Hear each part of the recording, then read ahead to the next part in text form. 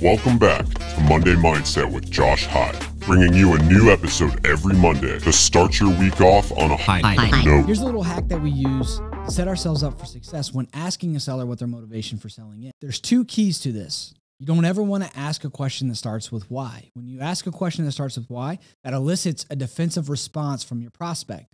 Instead, let's ask a question that starts with what. The question should also be framed around what has you thinking about selling or what has you considering selling.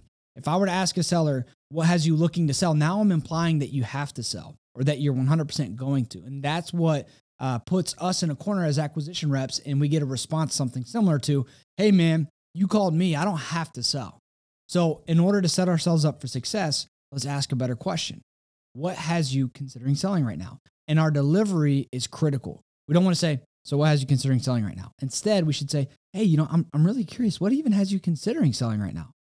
In that delivery, that is what sets us up for success. And that's how we're able to dive deep into the true motivation behind the seller.